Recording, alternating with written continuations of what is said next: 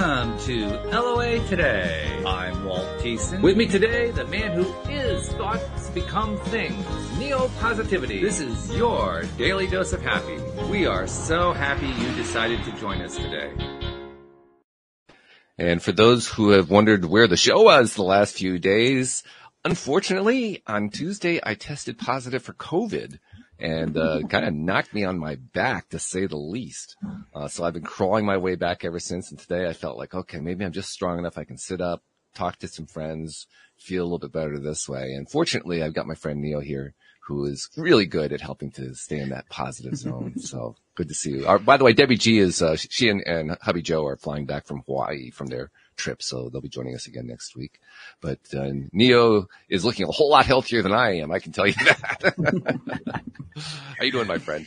Life is good, man. Life is good. I've been combining, as always, field testing a slew of different mental exercises and combining my better ones that I've gotten from other people and learned over the years and seeing what results I get. It's just been amazing. The results are coming in. Like I'm this whole human code. I'm this close to cracking it, man. Ooh. Awesome. Cracking the code. But yes, we got Amanda Kate here today with us, all the way from Australia. Yeah. You guys can hear it in an accent. How you doing? Yeah, I'm doing really, really well. It's such an honor to be here with both of you today. Love to have you. And thank you for getting it. I mean, people don't realize, I think it's 7 a.m. where you are right now. My hairs are wet because I've just I got off about 5, did a workout, had my shower, and sitting here now with my coffee ready to go. Oh, we appreciate it. That's really great of you to do that. Now, you also have, first of all, you have a book, your most recent book. It kind of summarizes what my life has been lately. I mean, the way I summarized, I kind of twisted what you said around. I said, divine can be messy. That's the way I titled the podcast. Yeah. But it is, right? I mean, that's, you have to dive into the mess in order to get to the divine. Yeah. Oh, absolutely. It was really interesting when I was, I had a working title for the book, which is probably not appropriate for air. And I was like, how do I market this? Like, I love the working title. But let's just give you a clue. It has the C word in it. So that's why I was like, it was a message I got in a meditation. So there was a reason behind that, by the way. But interesting meditations you have. It was a message from my inner wise person. Anyway, it was how I knew it was them, really, to be honest. Okay. Hey, whatever works, I'm not going to criticize. It's fine with me, Sometimes they have to give you messages in ways you're going to get Apparently, yeah. Yeah. And then I was thinking, well, I'm always talking about making our human experience less messy. So that was one of the hashtags I was using. And, I talk about it in clinic, when we're dealing through the mess of life, it's like we're pulling that gunk out of the toilet drain and going, what the hell do I do with this? And we're trying to make a wig out of it or something crazy. But then, messily human, it kind of hits most of it, but we all have that divine part of us. And that's why that word is specifically first. And when I was telling it to my editor, I'm like, they need to be the 3 words, 3 full, complete sentences on their own. And because that's kind of what life is. And the messy human aspect only adds to the divinity at times. It helps us find those lessons that lead us to the divine. And I think that's the really important bit. And even in our messiest, least resourceful place, we are still connected to the divine because we all have that within us. So, yeah. And you were inspired not just to write this book, but also to pursue your current life course because of experiences. Like, this so often happens, but because of experiences you had, right? Yeah. Like, give us we don't want to depress everybody, but give everybody a little 10,000 foot view kind of thing. Really, really quick overview. White, middle class, Church of England raised girl, went through school, good grades, did everything that everybody else wanted her to do, and really worked my ass off to please everybody else. I'd put everybody else above me and ahead of me. And, I was just constantly trying to prove to everybody that I was lovable enough or worthy enough or whatever. And that, led to, I got glandular fever just before my year 12 exams, and then, found myself in an emotionally and psychologically abusive marriage. And, as kind of ends up being the way. And then, as a lot of people who have Epstein-Barr know, it does tend to lead into other autoimmune diseases. So I started looking at Hashimoto's and rheumatoid arthritis, and I got chronic fatigue, and that kind of knocked me on my butt around 2013, which is really when I started, I guess powering forward with the work, although I sort of had my toes in the water before then, and found kinesiology in 2015, and it just changed my life. It allowed me to leave my marriage at the beginning of 2016.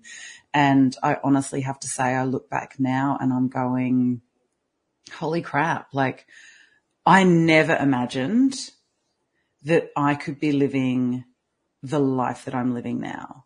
Now, I'm not saying everything's perfect, but I am in a loving, respectful relationship where I actually want to see my partner and spend time with him. Good thing, yeah. It is. I never understood it before. Like, I know that sounds crazy, but all these people want to have, date nights with their husband. I didn't get it. I really didn't. My normal was, I thought, relationships were supposed to be hard. So I thought I was getting an A+. I just didn't realize that I was not choosing the right type of hard. Now that I'm in my current relationship, I understand that a hard relationship is because you have to work at it in that positive way to keep the love and connection and respect and, understand when they're having tough days and, being in that supportive role and also, being able to ask for support from them and that kind of tough, so it was just, I misunderstood, and the overachiever thought I was just doing A+ kind of work. Well, I love the way you described it in your profile. You described yourself as a recovering, I love the way you said that, a recovering people pleaser and self-flagellator. Hell yes. Whoa, that's rough. It is. But, in people pleasing, the way I look at it is we are putting everybody above us. And we are automatically putting ourselves into an inferior state where we need to please everybody else and be perfect to be able to be acceptable, lovable, worthy, good enough. And that starts us off on like odd footing anyway, because we're already putting ourselves down. And the way I talk about the self-flagellating is if everybody imagined a megaphone on the top of their head, broadcasting all of what they said about themselves. Oh God. This is an interesting society to live in. Yeah. But that's how you'd know if your self-talk is decent or not. Because I had a client who came in and she said, no, my self-talk's fine. I said, okay, so put this megaphone on your head, have it broadcast to everybody what you're thinking about yourself. She said, oh, maybe it's not so good then. I'm like, yeah, we would not speak to anybody that we loved, anybody that we hated probably even, or didn't like or didn't gel with, the way that we often speak to ourselves. I know I was horrible to myself. The self-talk was nasty. And for me, that is something that, I don't do often anymore. And it almost makes me laugh now when I do go down that route because I've practiced it so much. But that's why, again, I say I'm recovering at both of them because my natural instinct is to put myself last and put everybody else first. It is not to put my own oxygen mask on. It's not to look after myself because I am that recovering rescuer, that recovering people pleaser, the person who wants to make everybody happy. And, let's face it, I'm not alone in the healing arts when it comes to that kind of behavior. Well, you are alone in one sense. I have not heard of anybody using kinesiology as a route. Well, that's really interesting. How'd you come upon that? Yeah, I was going to ask what that even is. Yeah, okay. And beautiful questions because in the States, kinesiology is much more the kinesiology that we have in terms of physiotherapy or physical therapy or occupational therapy. It's about the movement of muscles. Now, we take that further into the movement of energy. So we are looking at the fact that quantum physicists have proven that the universe is 4% physical matter, which means this meat suit that we're walking around in is 4% of the picture. So what's the other 96%? So many people are only looking at what this physical meat suit is doing. What am I feeling, But when we're going into the other 96% of our energetic, mental, emotional, spiritual, relational, financial, hormonal, transformational, metaphysical, all those different types of aspects of us, the different roles we play come into that. When we start looking at ourselves in that light, with the fact that this physical bit is such a small part of the picture, and that's what led to my chronic fatigue, is it wasn't the physical stuff. it was all of the other stuff. It was the emotional sickness, the energetic sickness, the psychological sickness, the spiritual, oh my God, the spiritual desolation in my body. I was crying out for something that I didn't even know existed, really. And that's what I love about kinesiology is we call it a balance when we do kinesiology, because if you imagine us as an equilateral triangle, where on one side we've got chemical and nutritional, we've then got structural and physical, and then we've got mental, emotional, and spiritual. Now, if one side of that triangle's out, the whole triangle collapses. So we need to bring it all back into balance and really look at the way that it all fits together and works together to allow our body to do what it naturally wants to do, because our bodies innately know how to heal themselves. It's just that we ignore the signals and we don't know how to read the signals because we've been taught that we don't know what those signals are and we don't know how to read our body and that we need to defer to other people. We need to go to the doctor to tell us what's wrong with us, or we need to go, to a psychologist to hear what's wrong with us, or we need to, talk to our parents or an elder, We're always told to look outside ourselves for answers. And that's what changed for me as I started going within. And I used kinesiology and I used, other practitioners of different modalities to help me learn how to do that. I need to get some information on this kinesiology. I need a 10-part YouTube series. That's what I need. It is amazing. Look, I love the fact that it brings in lots of different bits from lots of different modalities. And so, I go to my doctor, when I need to, and he tries to tell me certain things. I'm like, you've done 50 hours of nutrition, work in your entire degree. I've done 2,500 hours.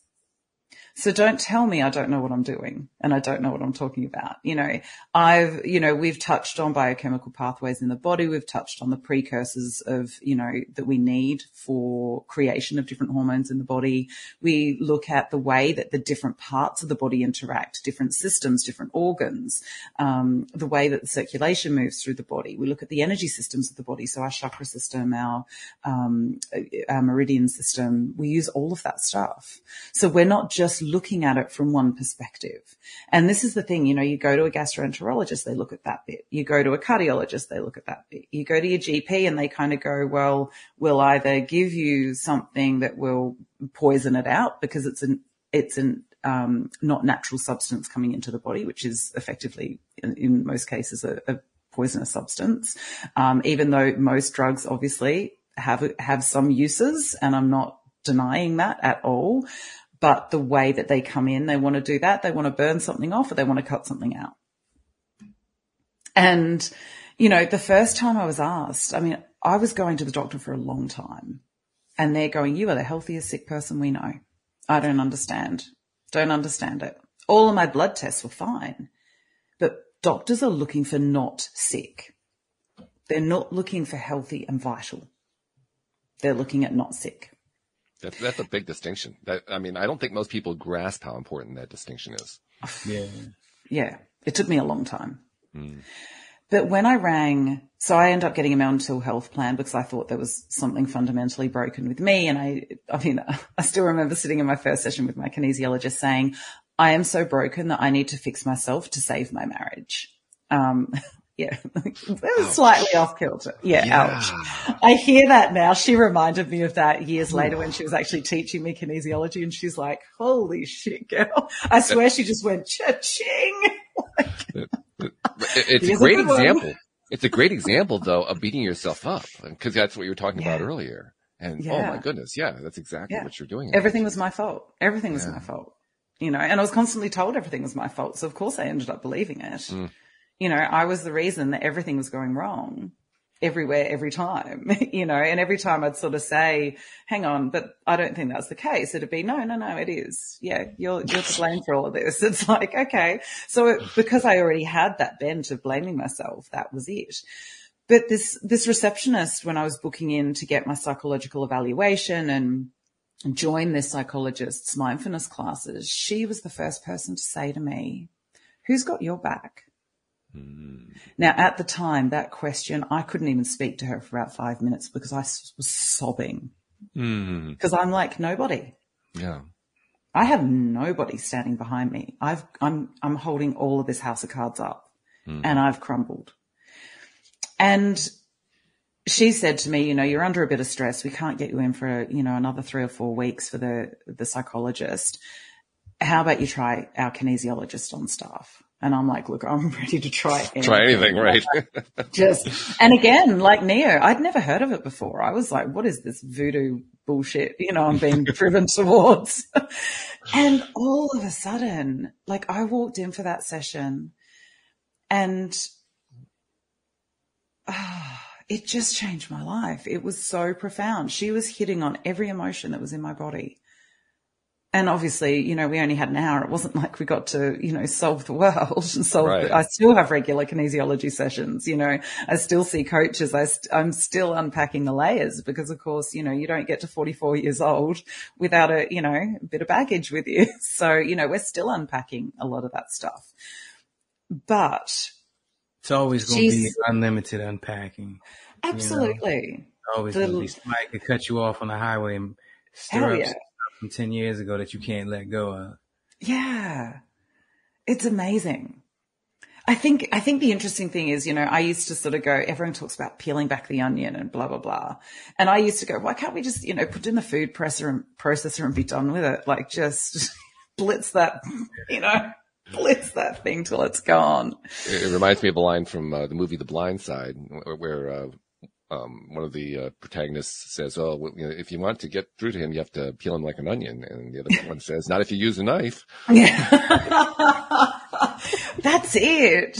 And God, don't you wish that was the case with that onion? I swear it never stops. It's true. I'm it's so with something. you. It's one of the things about life, it's the learning never stops. The lessons never stop. The negative thoughts, they never stop. You can use muscle memory to trim the fat on how often the ego or the pain body steps up, as Eckhart Tolle would say. But it's always there. He said something earlier about trying to be perfect for everybody. Yeah. And what made me really want to step out of that was I noticed, I think it was in high school, I noticed that, and I didn't know about the law of attraction until I was 28. In high school, I noticed that everybody had their own definition of perfect. And for me it would be possible through hard work and dedication for me to fulfill everybody's idea of perfect around me. But as soon as 2 people got in the same room, I was screwed. And I was always in a room with multiple people, playing sports. So I knew that just wasn't going to be. And I was like, well, if life is telling me that it's not going to work that way, then, let me just adjust how I think about things. And if I'm not pleasing any of the 8.4 billion people on this earth, who's left to please? Me. I'm the only one left. It's either them or me. So, and that's when I started doing things to please me. And I noticed an immediate difference in the events that were unfolding and how I felt about life. I was just a happier person. And I carried that with me the whole time. I wish I had seen The Secret. If I had saw The Secret in high school or knew about the law of attraction, oh my God. But even that realization you've had so young is so important. Oh my goodness. Like I wish I'd gotten to it that soon. Oh, me too. I didn't see The Secret till I was 50. Wow. I mean, good grief. Yeah. It was football. One coach wanted you to do one thing and another coach wanted you to do this. And then the straw that broke the camel's back was karate. One of my master instructors had a blowout with number 3 in command, basically. And it was about techniques. And when it's karate, there is no, I'm going to coach it this way, you coach it that way. The whole school needs to be on one accord. And so, stuff like that really, really opened my eyes to, I can't please everybody. So I might as well just please myself while I'm here. Time is short. People dropping like flies. Might as well have a little bit of fun, smile as much as I can, do all the things that cause smiling. And, I'm happy I got that early on. And what a beautiful blessing for your life, for you to understand that at high school when most people are feeling so pressured. Yes. Because, and that's what I try and work with when I do have, teenagers in the clinic is, a few of those different concepts. So in kinesiology, I will test. So I use muscle testing. So if nothing is stressing the body, the muscle can hold strong. If something is stressing the body, the muscle will give. So it cannot hold its tone. And so I will test up my best is good enough. Now for me, because that feels true, it's not going. But if somebody else, who is in that perfectionist type spiral, it will test up as a no. So it will say, no, my best isn't good enough. So then you ask, is my best 100%? And usually if it said, no, my best isn't good enough, of course 100% goes, hell no. But instead of going down, we're going up. So we count up. And I mean, I've gotten to people who have been trying to please, like be 108 perfect people, 260 perfect people, 36 perfect people, 28 perfect people. It is like you are trying to be that many perfect people to feel like you are good enough as your one person.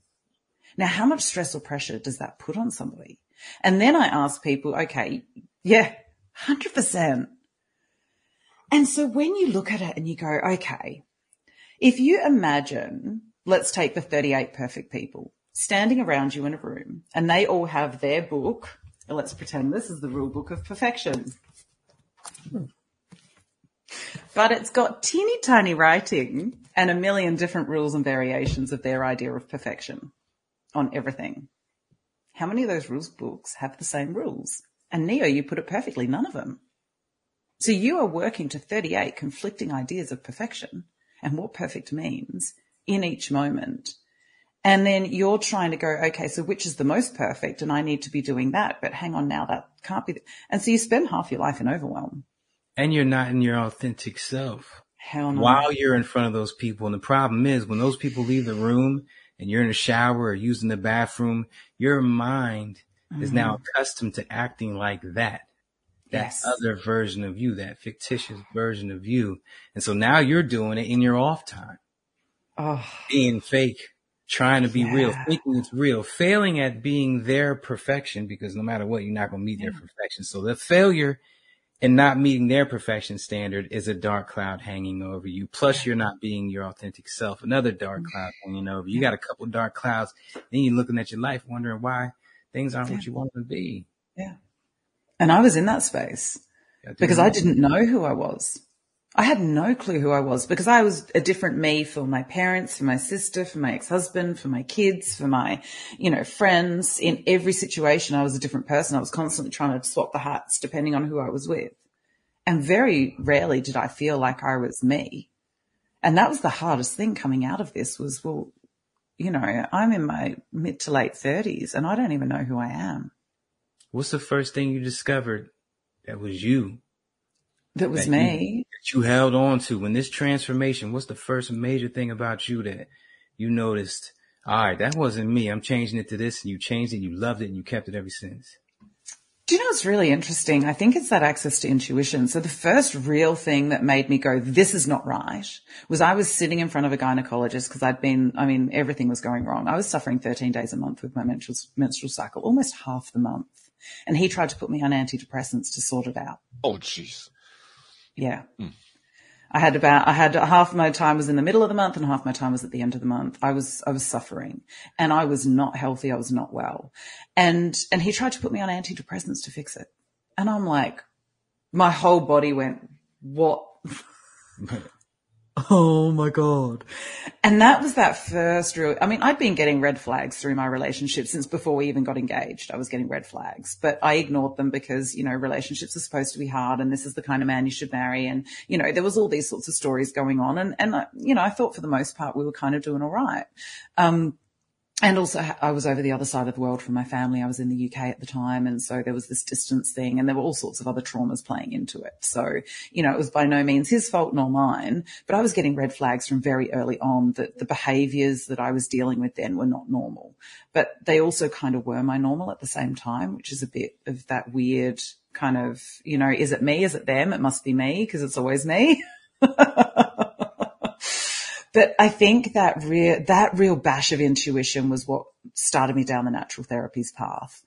And I looked back And I've kept seeing all those red flags, all those times that I was like, you should have left the marriage. And I mean, I used to be in the UK and I would have my suit bags on the bed and I would pack them and I'd be ready to walk out that door.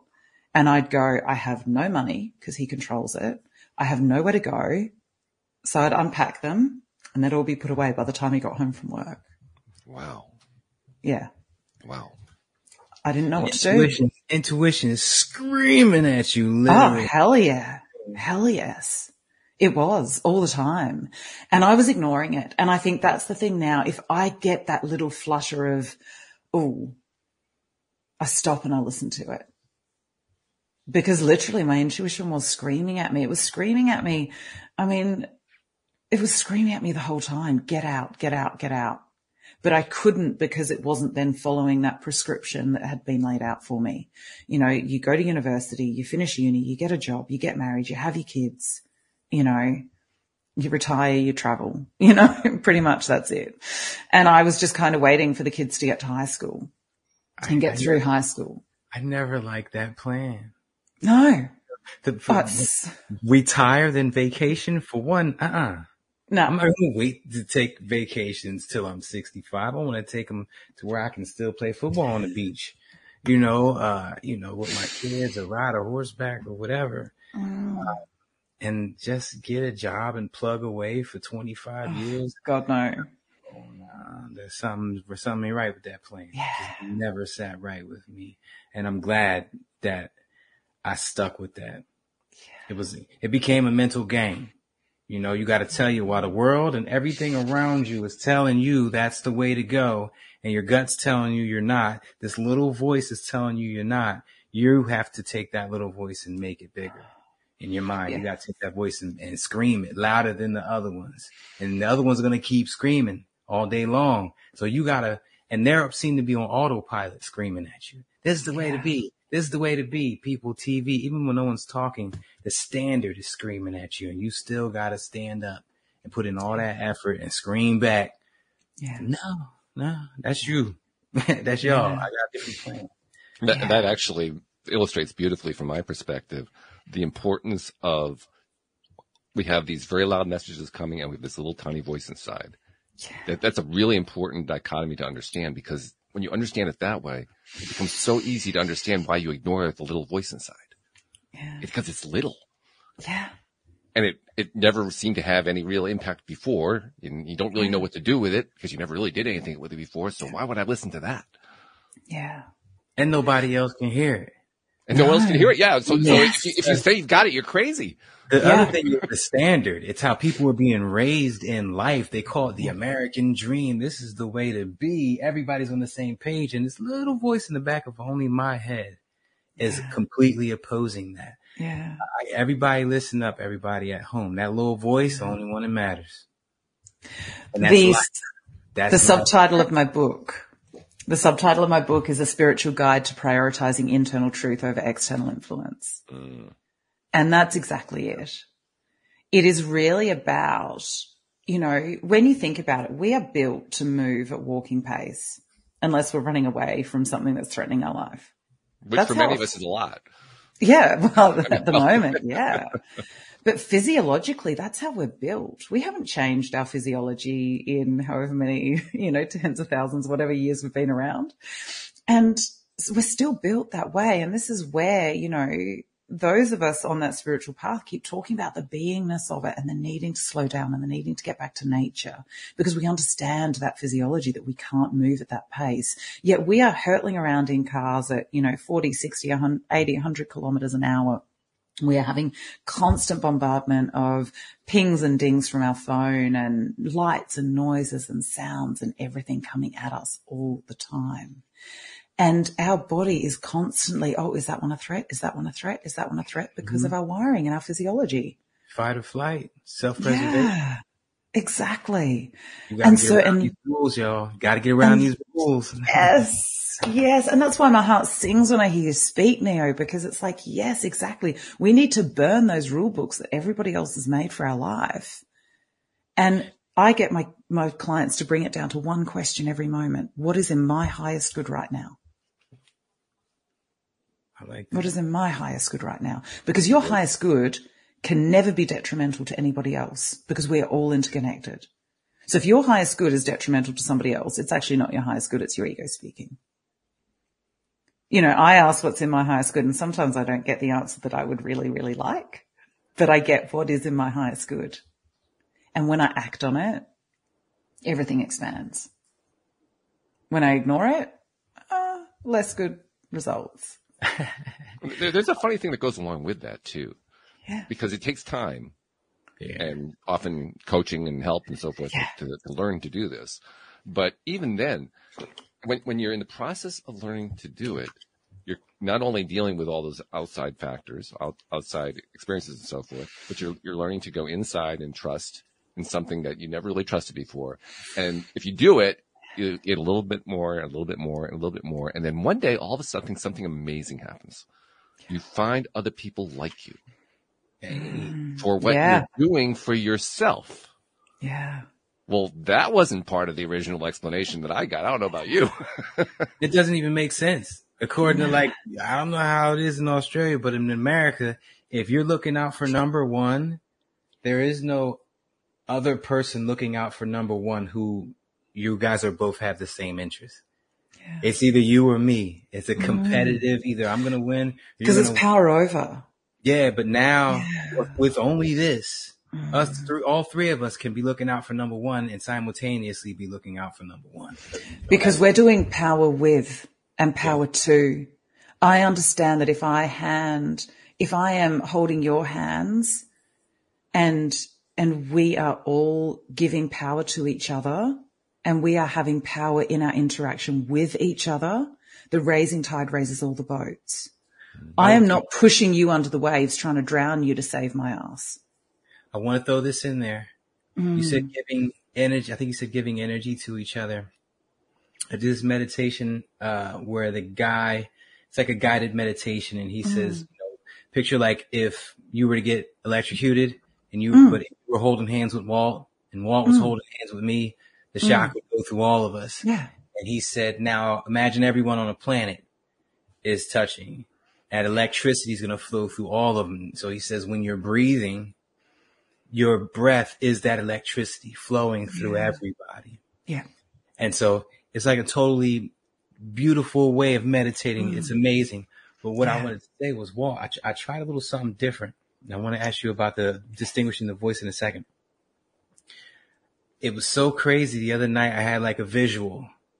There were two people across the room, and their eyes first turned like all black, but then they turned into like smoky waviness just in their eyes. And then it was like everybody on the whole planet, their eyes turned to smoky waviness. So at that point in my mind, all of their names disappeared. Everybody was just universe. We stripped it down to just universe energy.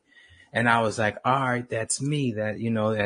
I'm one with everybody. And I was like, this is a better way for me to, love thy neighbor and appreciate and not hate and all this other stuff. Like not hate, but like hate on somebody. Like, why he driving that Lexus? I'm not. That type of haterade. And it was cool. And I sat on it for a day, and it was great. It was amazing. I was able to see others in a different light, as in like, let's say I just submitted something to Puff Daddy. I'm sure you guys both know who Puff Daddy is. And in my mind, he doesn't know who I am yet. However, once Puff Daddy's eyes disappear and it's wavy universe knows exactly who I am. Yeah. So I can look at Puffy and say he knows who I am and be real with it. And so that turned into the next day, my eyes became wavy too. So now it wasn't me in the universe.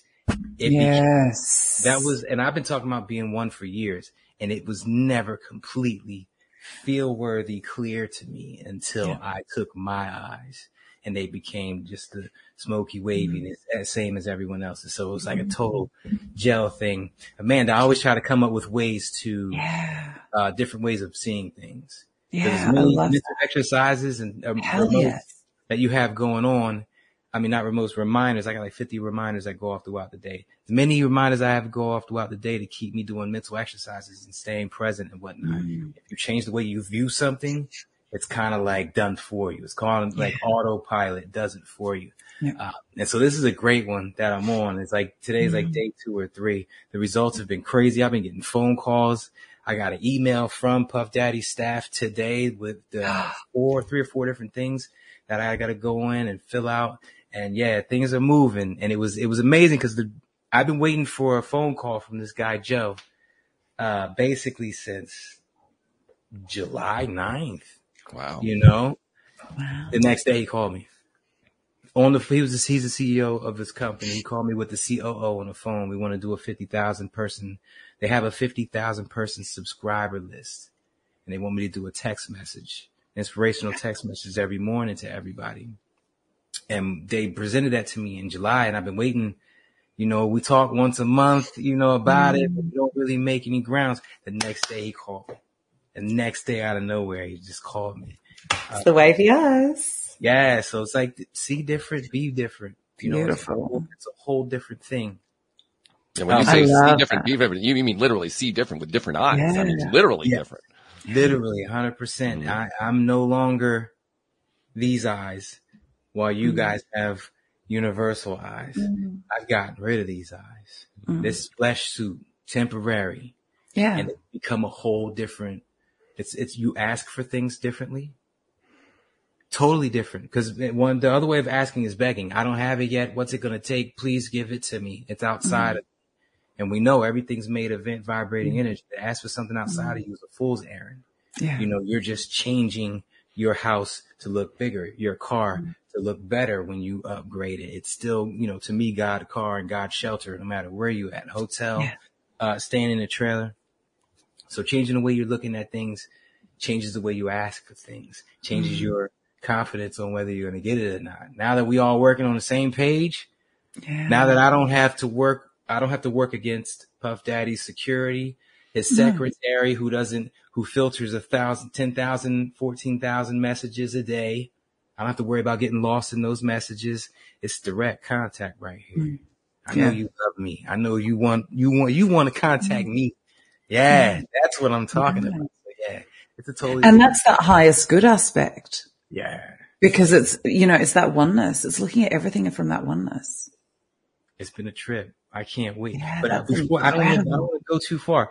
No, I love it. I love it. I'm going to go back to when we were talking about that small voice, that tiny voice. Yes. And trusting it. I'll trust this voice. It's the smallest voice. It opposes everything I've ever been taught. The thing is, distinguishing these voices. I always compare it to when you're in high school and you call your girlfriend or boyfriend and they don't answer. And you call them back and they're like, and then you're like, man, why didn't they answer? Am I in trouble?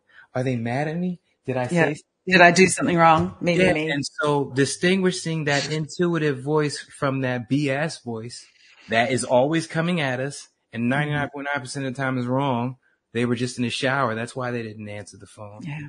You know, or like these guys with Joe and them. We've been, you know, they've been stalling for 2-3 months now. I'm starting to get downright upset about the situation when, you know, in actuality, they had some other things they needed to put in place to make this whole thing happen. And they've been working on it and loving me and looking at my videos ever since. So it's like those voices, distinguishing them. Me and Walt have talked about this at least a dozen times.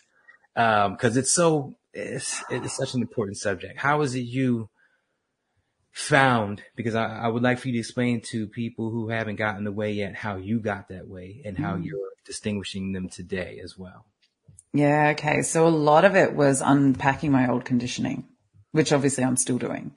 You know, understanding, you know, if the other night I came in completely resentful after a long day at work, I've come in, gone to cook dinner, the pan that had been washed the night before still had, you know, I don't know, dirt in it from the night before, and I'm like, but why did I have that reaction? It had nothing to do with the fact that the pan was dirty. It was the fact that everybody else was sitting around resting and relaxing after their long days. And I came in after my long day and I'm getting ready to cook everyone dinner and blah, blah, blah. And I don't even have a damn pan to clean it in. The resentment, which is part of the envy family, was coming because I just wanted to take 5 or 10 minutes to sit down. Now, you know what? I absolutely could have, and I ended up doing so. But I felt that resentment first. And I probably let a few little, Tourette'sy type things out, when I realized, and slammed a few things or whatever. But you know what? It took me 5 minutes to re-clean, wash up all of the dishes actually that were there from the rest of that day. All of that sort of, like, it was nothing. But Somebody, I felt that old just story. to be clear, somebody did need a good talking to, though. Yeah, I mean, if you're going to wash the dish, right. Look, yeah, but again, when you think about Byron Katie's work, really? Whose Byron expectation Katie? is that? So Byron Katie is the one who coined the work.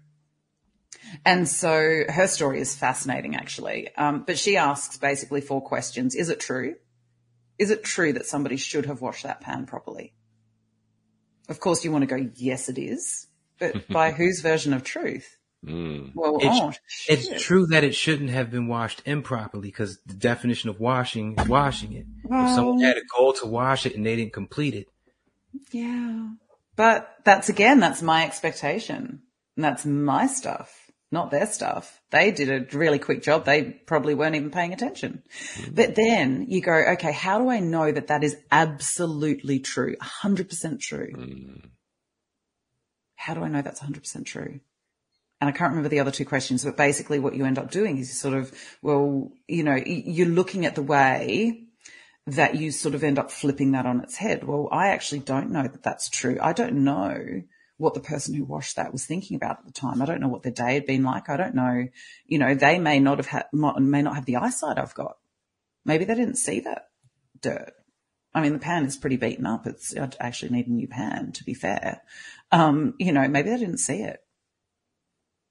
But the other two questions are important. I want to bring them up. They are. The third one is, how do you react when you believe that thought?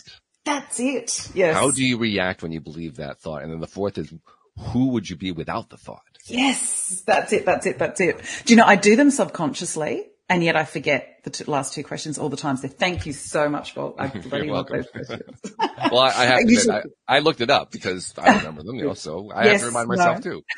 We missed the second one. The first one was, is it true? What was the second one? Is it absolutely true? Oh, so the first one is it true, and the second one is absolutely true. Yeah. Because when you ask, is it true? Of course you want to go, yes, it is. Because you're still in your righteousness. You're still in your self-righteousness. You're still in your soapbox going, hell yes, it's true. Hell yes, they should bloody wash those dishes properly. But is it absolutely true? Because let's face it, they didn't. So it's not truth. And the way she phrased it is, can you absolutely know that it's true? Yeah. Yeah. And so you're looking at 100% truth. So one of the comments, or one of the chapters I've got in my book, is about the truth having 144 sides. And if we can think about the fact that, if you have 10 people who look at a car accident from 10 different angles, they will tell the police 10 different stories. And police people know this. Oh, yeah. Because, sometimes the car color will change, the direction will change, the speed will change, the lights will, everything will change. Because of the perception of the people. And this also goes back to what we were talking about a bit about that, like the perfectionism and things. And you were talking about the phone call and, when you bring your girlfriend and, in high school and you're like, oh shit, they didn't ring. What have I done wrong? Blah, blah, blah. The way I talk about it with, a lot of clients actually is that we perceive other people's perceptions of us. So we pick up all of our life experience, all of our behaviors, all of our beliefs, all of our thoughts about ourselves. We put them into the other person. And then we look back at ourselves, usually with the most negative idea of ourselves through them. So we are perceiving their perception of us through our own perception of self. So when we go, do we absolutely know it's true? Well, we're putting everything about us into that person. So already, how far from the truth are we? And then they are more than likely doing the same thing. Mm-hmm. They are perceiving our perception of them through their perception of self that they've put into us. It's mind-blowing. That's exactly why I gave up on all of that. Yeah, which is an amazing insight for you. Because I'm like, I keep putting the wrong things out there. And it was during one of my, I do Law of Attraction summits, I'll never forget, I looked out the window at my neighbor across the street, older guy, I think he was 72 years old, used to fly helicopters for the Navy. I said, I wonder what he's doing right now. I don't know where. I was just like, I wonder what he's doing right now. I said, he probably watching TV, sitting in the living room, I have no clue what's going on over here. And I said, well, wait a minute. I would love for him to be watching the summit right now, but I'm over here watering the seed, giving energy off that he doesn't even know that I'm doing it. And I was like, you know what? I'm done. I'm done trying to guess. I'm just going. That's when the whole smoky eye thing comes into it. I'm going to give you what you're thinking. Yeah. I'm going to take the rings on what you're thinking and believe it wholeheartedly. Yeah. And that's what you have to do. To the naked eye, to the common person. Like if I was to walk up to the gas station and tell the cashier this, they tell me to go fly a kite. Yeah. And it's a problem because that's the problem in society right now. That's the reason people are manifesting all kind of craziness into their life right now. It's because they're not taking this type of stuff seriously. And it's so freaking critical. The analogy I use with my clients is when my son was little, he had this beautiful little blue and green striped collared shirt and he had these little overalls on. And I just remember this particular day, my mum was over from Australia and she was putting together this like obelisk for the garden that beans could grow up. Highly exciting. But she's got out the electric drill and she's putting it together for me. And my son runs inside, grabs his Fisher-Price toolkit and comes out. Other cool brands are available, by the way. We're not giving a plug here. No, just by the way, goes and grabs that toolkit and gets his plastic drill and starts, checking the screws that Granny's, tightened, making sure they're tight enough. That's the way I look at people who are using their unresourceful behaviors. They haven't emerged from that amygdala programming into grown-up adult programming. They're staying in that child and teenager part of the hero's journey, not progressing through the apostasis to die, to be reborn into the young adult and mature adult side of the hero's journey. And so, I kind of use the analogy that I know that everything I need to build a massive, amazing castle exists in our local hardware store. I can get bricks and timber and all sorts of stuff. I don't know how to build it yet. But I am out there. I'm looking for the tools. I'm learning how to use the things. I'm curious about it all. And I know you can build castles because I've seen them before. So therefore, that's what I'm working towards. And I know that if I needed to, I could learn to do that. It might take me a while, but that's what I'm working on. Now, some people will drive down the road and they won't even see the hardware store. It's not even in their vision. Others will look at it and go, not for me. Other people will go in and I like the gardening section or the paint section or this section or that section. But I can tell you now, if I handed a power tool to my son when he was 18 months old, he'd have likely chopped his arm off or injured himself. He's not prepared for it. And that's the way I look at people who are out there acting unresourcefully. Some haven't moved away from that amygdala programming, from that early childhood programming that they have inherited from their parents and their parents and their parents and on. And they've also then, packed on all the lifetime conditioning that those behaviors have given them. But they may not know the work exists. They may have never been exposed to it. They may be like me, who was just, who was getting these intuitive nudges but didn't really know what they were. And so that's the way I look at it. And what that helps me do is I see those people who are acting unresourcefully, like my 2-year-old, 18-month-old son. And it brings up compassion and empathy. They may not know that the hardware store exists. They may not know that it's possible to build castles. They may just go, that's too hard. I'm just going to keep on my path or whatever it is. Mm-hmm. And so it just helps me to understand, if you love gardening, great, I will love you and I will help you build your garden to be the best garden you can. If you just love painting, let's make the most beautiful pictures we can. We can kind of then, I guess, work within the realms of what they've got. But I want the people who are at least prepared to walk through the door of the hardware store. They're the people I'm looking for, because then I can kind of show them around and eventually, hopefully, teach them how to use the power tools. And they're going to be the ones who are going to be receptive anyway. Yes. Yeah, exactly. That's why I had to niche down when I was doing life coaching. I only deal with people who know about the law of attraction already. Yeah. I'm not teaching it no more. That's a whole 4 or 6 hours right there. I'm not teaching it no more. Yeah. Absolutely. But you were asking me about my first forays into intuitive, and how I understood that. So yes, there was the unpacking of the programming, which was super, super important.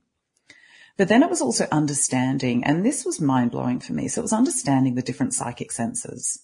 Now you can call them intuitive senses. You can call them whatever the hell you want, but I'll use the sort of psychic terms because for me, they're easiest. You've got clairvoyance, which is clear seeing. That is seeing symbols and signs and things that make you go, oh my God, yes, that. Oh, there's that reminder, or a word catches your eye, or, you're using that power of sight to see. You've got clairaudience, which is hearing.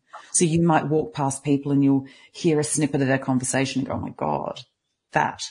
Or you'll turn on a radio and it'll be certain song lyrics or words that are coming out and you're like, oh my God, what a message, or whatever it is. You then have claircognizance, which is clear knowing. That's where you just know things, which is my strongest, by the way. And I fought against that for so long because I'm like, how do I know? Like, you can't just know things. You need to know how. You then have clairsentience, which is clear feeling. And then you have clairgustance and clairsalience. So clairsalience is clear smelling and clairgustance is clear taste. So I have a client who is huge on the clairsalience, the smell. And so she will walk down the street and she will catch whiffs of different things. And say, for example, for me, every time I smell coffee, I can feel my grandmother present because she used to grind her own coffee beans and I just get that beautiful scent. There's this different sort of musty scent when my grandfather's near, but I also feel his hand on my shoulder. So when he was alive, he'd be standing cooking the barbecue and I'd go and, fill up his glass of red wine and take it back to him and he'd put his hand on my shoulder and we'd have a little chat. And so now when he's near, I feel him with his hand on my shoulder. And so, my strongest ones was the claircognizance, and I didn't like that because, again, I wanted the proof. I wanted that, how do I know that? So I actually thought it was the clear feeling because I can feel what other people are going through. I had a client in the other day and as soon as I touched him, I'm like, he's not told me the whole story of what's going on, but I could feel like Mentos in a Coke bottle, but the lid was still on tight. It was this kind of energetic feeling and I could feel the grief in his lungs and he'd not mentioned anything, about that grief particularly. And it's because his mum's sort of, heading into those twilight years and he's starting the grieving process really. And that only came out when, I sort of touched him and I'm like, okay, what's going on here? Because I could feel it in my body. And so that was the one that I used to back up this claircognizance, this clear knowing. So I actually thought I was more clairsentient than claircognizant, but then I realized that the knowing comes and then I'm feeling or I'm hearing or I'm seeing or I'm using the other senses to back it up.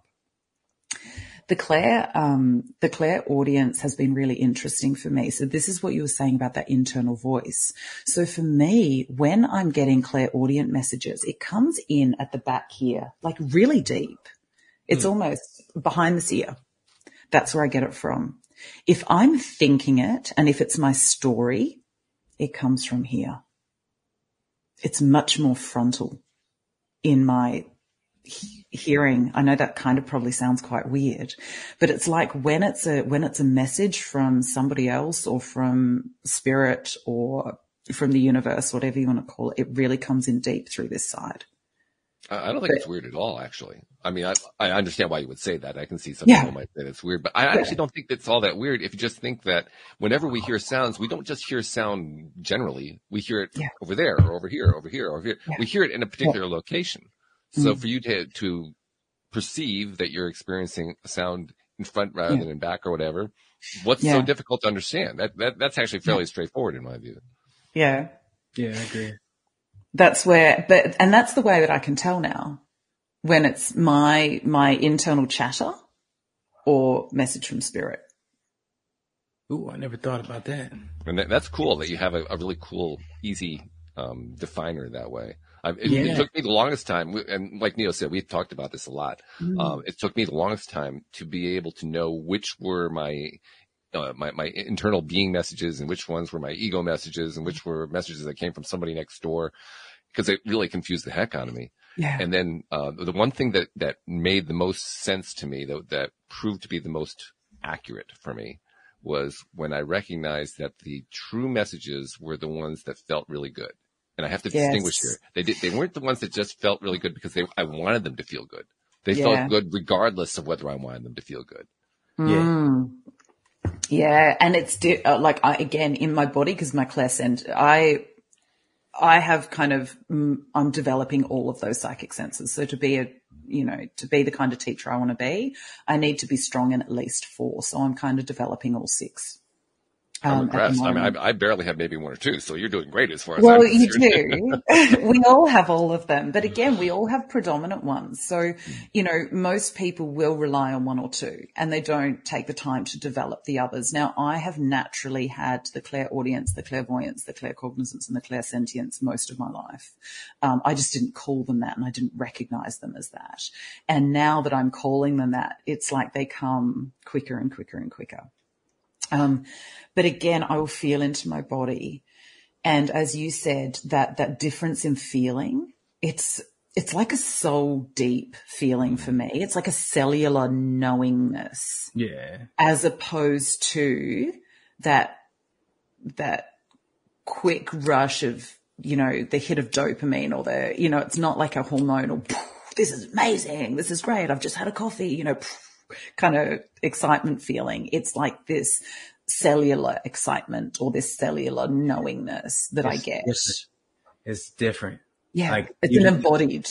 It takes a meditative soul to be able to feel that difference. The average person would just think they were happy. Clairvoyance. If clairsentient is feeling, what would you describe clairvoyance as? Which one is that? That's clear seeing. Clear seeing. Okay. So people often think with clairvoyance that it's, seeing dead people and stuff. Now that is some of it for certain types of clairvoyance, but not all clairvoyants work in that way. So for me, I've always seen number repetitions, or I've seen feathers on the ground, or I've seen, butterflies or dragonflies, or like I will have these things, or I will catch words on a page. Like I'll be working with a client and I'll open a book to a page and go, oh, that word. Okay. That's what I need. Here's one more feather for you. I love it. Take that sign to do whatever you were thinking when I just showed you that. And or I'll catch something on the wall and I'll go, oh, that word. Okay. And even when I'm working with clients, I will be testing through, and the word, even though I test through a list, the word that caught my eye first, you can guarantee that's the one. Yeah, and I use I use the muscle testing now more to prove to the client that that's the one, because I now know that I could probably do it just with those other senses. But I'm still because I feel so confident in it. Because that first impression, whatever that first impression is, I don't care what sense you associate it with. Yeah. When I can actually trust myself long enough to say, okay, I'm going to go with whatever that is. It doesn't make a whole lot of sense to me right now, but I'm just going to go with it. It plays out. It plays out exactly the way it should. But the moment I start second guessing it, saying, no, it can't be that, that's when I get so messed up. It's crazy. Yeah. Do you know, I'll give you a really good example, and this is very vulnerable and honest of you. Back in April, I got an inkling that I needed to leave my clinic space. So I had 2 clinic spaces. This is my home clinic. And I got an inkling to leave my clinic space. And I was like, no, I can't do that. I need that external clinic space to be a professional and to, I've had it my whole time. I've been in practice almost 6 years. Actually, next week, it'll be 6 years that I've been in practice. Wow. And, for 5.5 years, I've had this clinic space and I've had that professional outlook and all of this story, and you can hear its story. Mm-hmm. So I fought against it. I almost did not make rent at the end of last month for my business. Wow. Because the universe was like, why the hell did you not act on it when we gave you that inkling? I handed in my notice. I moved my clinic home, and guess what? Clients are coming back. Now that is, it's not the first time I've done it to my business too, by the way, in terms of not listening to that little flutter and having the story override it. Now, obviously, in hindsight, I can now see that I was denying the story. I was denying my truth. I was, resisting whatever it was. It wasn't in alignment. It wasn't in flow. And yet that was the way, if you don't listen to those nudges, the universe does push you, I had nudges for years, since before I got married, that this man was not the right man for me. Yet I ignored them because I was being told he was. So I believed that he was, and ended up with chronic fatigue because I hadn't paid attention to it. So eventually the universe had to slap me down to a point where I had no choice but to do the work. I had no other choice left to me. And it was the same with this. It was like, you're not going to make rent, so how do you make this work? Well, you've got to hand in notice and you've got to fully set up at home.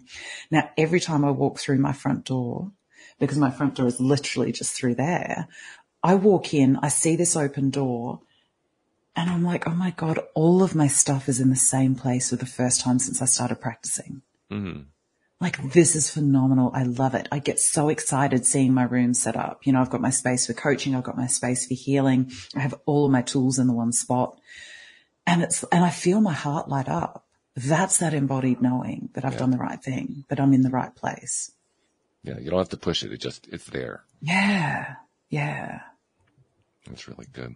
Hey, we're running out of time. I want to make sure that I get a couple things in here. First of all, thank you for joining us. We really it's been magical. I'm so blessed for just your connection and your love and your heart and your openness. Like, it's just, been amazing. Both of you. Thank you so, so much.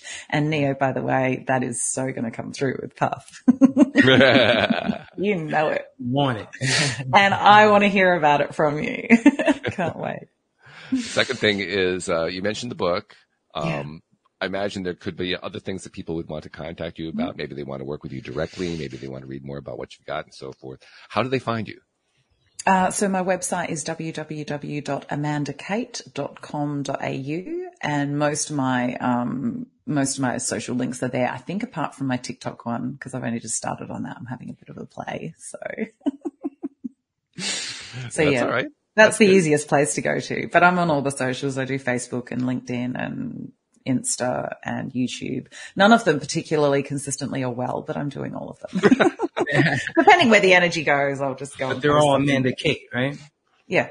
Yeah. Okay. Well, some of them have different handles, but I'm working on that. If you search for Amanda Kate Kinesiology, I'll come up. Okay. What we'll do is go to my website. We'll put the website address into the show notes. So that's the easiest way. And then people can find their way from there. So that's good. Exactly. Exactly. And then the other thing I wanted to do is to tell you something that I make it a practice to tell all of my guests. And that is, you, like so many people, have reached out and touched many people you've never met, never seen, never will see, never will meet. You've touched their lives in ways that you'll never know about, but you did touch their lives, and you helped them in ways you never heard about even, and never will hear about.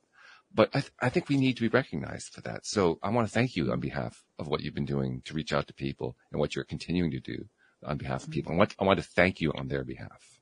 Oh, and thank you for exactly the same. You know, all of you, both of you are just, amazing humans. And I love the work you're bringing into the world. And so grateful. We need so many more people doing this and connecting in for this and, and bringing light to the world, because there's a lot of shadow. And I think, the more light we get, the more we can shine those lights on the shadows and, transmute them. And of course, Neo, I've known all along just how much you bring to the table here. I mean, it's just crazy how much you bring to the table. But you just brought more of it. Thank you for leading. You knew I wasn't in a place where I could really do a lot of leading today. Thank you for doing the lead. I appreciate that. I got you, brother. I got you. Anything to get the message out. Yeah. Hey, and Walsh, I hope this has brought some healing and happiness for you today as well. Oh, absolutely. It's like I tell everybody, I do this, call the show, the subtitle is Your Daily Dose of Happy. And I do that for one reason. That one reason is that I want me and my co-hosts and my guests and my listeners to all feel better by the end of the show. If that is the case, it is a successful show. And we just had a really successful show. Oh, good, because you're about it. to go into the weekend and you don't do shows on Saturday and Sunday. So tomorrow, find your daily dose. Go back and watch another episode of us. I love it. All right. Thank you guys very much. Thank you to all of our podcast listeners everywhere. We'll see you all next time here on LOA Today. Goodbye, everybody.